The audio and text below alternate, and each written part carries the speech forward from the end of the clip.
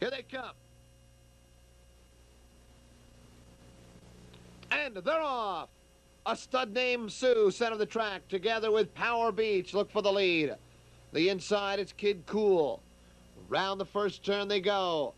And it's Moiseev with Power Beach by a length and a half.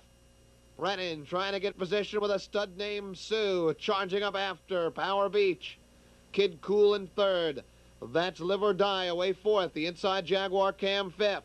With Hope Springs Eternal, another 2 to Electric Yankee. Off stride goes Shady Rival. Shady Rival off stride. Effective there was Dynasty. And far back to Spin Doctor. The quarter, 27-3 down the backstretch, and a stud named Sue enjoys a 2-length lead over Power Beach. Then it's 2 to Kid Cool in third. Live or Die getting a rough first over trip.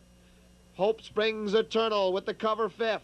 Jaguar Cam sixth. Electric Yankee about 7 lengths off the lead, and the outer flow seventh. Then 2 back to Dynasty and Spin Doctor. The half, 57 seconds. And a big-time breather for a stud named Sue. Leads it 3/4 of a length. Live or Die attacks on the outside second. Then it's Power Beach in third. Hope Springs Eternal gapping cover fourth.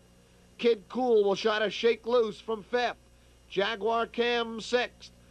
They go by 3/4. And a stud named Sue put to the test by Live or Die. 3/4 and 1:26 even.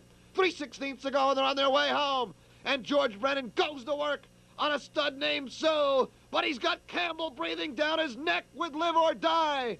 Right behind those two is Power Beach. In deep stretch, a stud named Sue has something left, and it's a stud named Sue. Determined winner in the Wilson for George Brennan in 152-4. First, number 6, a stud named Sue. Second, number 2A, Live or Die. Third, number 5, Power Beach.